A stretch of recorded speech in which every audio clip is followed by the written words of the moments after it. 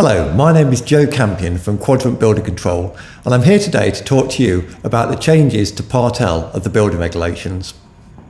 Since our previous video on Part L, the government has issued a new consultation with a new draft approved document. There are some new details and a few important changes. And of course, we now have implementation dates and transitional provisions.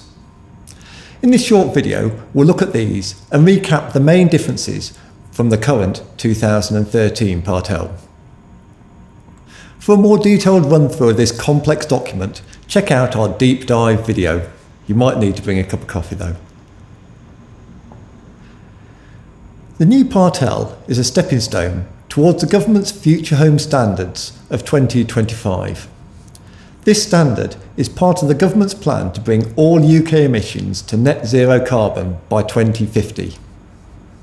It represents a significant step up from the current 2013 edition of Part L. The new approved documents will be issued in December 2021 and come into force in June 2022. There are transitional provisions available within the approved document. The application must be received before June 2022 and work must start on site before June 2023.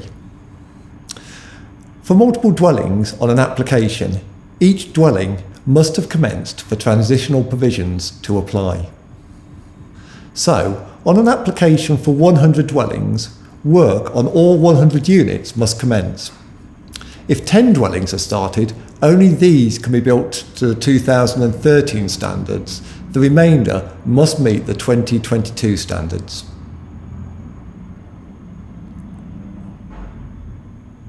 Where the previous draft approved document only affected new dwellings, this draft includes standards for existing buildings too.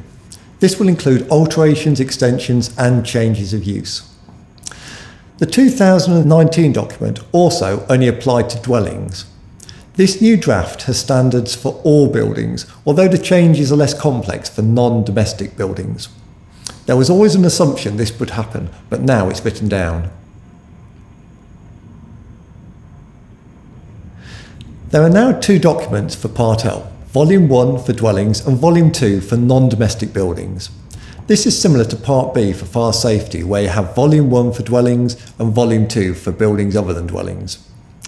The SAP and SBEM energy assessment calculation tool is to be revised under the new Part L. The CO2 emission target will be retained for all buildings, with fabric energy efficiency rate for dwellings only. Maximum permitted primary energy rate is a new standard, and this will be applied to all buildings.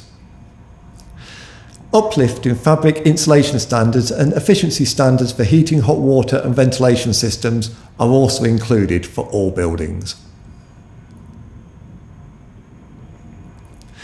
The new Part L brings changes to the required UValues. Some key elements are on screen now. You can see them all in the full draft document. That's linked in the video description. Note that for windows, the U value of 1.2 watts per metre squared K is for the whole frame and not just the centre pane of glass. This means it's more likely that triple glazed windows will be required. For extensions or any new wall, roof or floor, there will also be changes to the required U value. These are on screen now.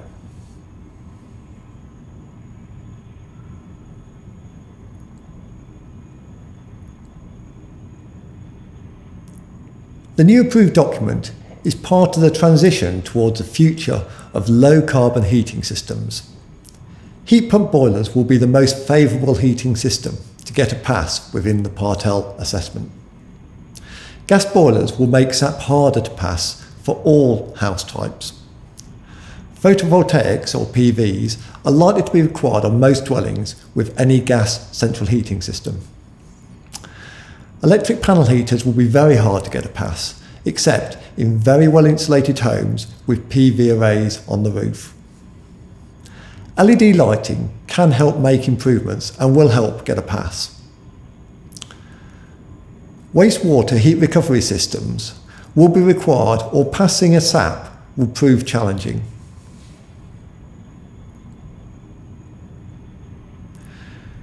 There will be a greater focus placed on as-built construction to reduce the gap between design performance and as-built performance. All new dwellings will require air permeability testing. Sample testing on larger developments will no longer be permitted. An on-site audit of building details and thermal elements will be required during construction and at completion for building regulation approval. Drawings should be reviewed by the designer and installer to ensure continuity of insulation, limitation of thermal bridging, buildability and robustness is all achieved.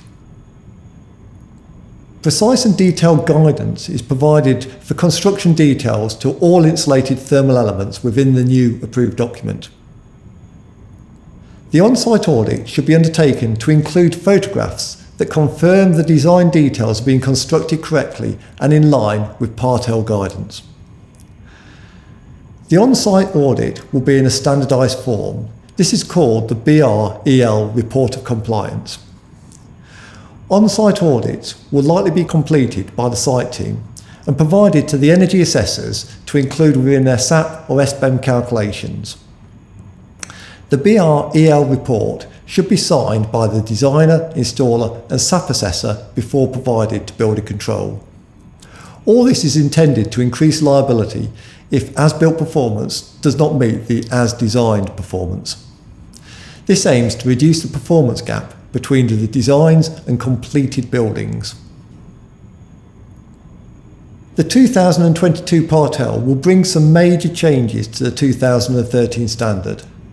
It's important that all designers and developers are aware of these changes, as it could have a significant impact on the design of houses and apartments. If you have any questions about these documents, please feel free to contact me on the number on screen now. Thanks again for watching.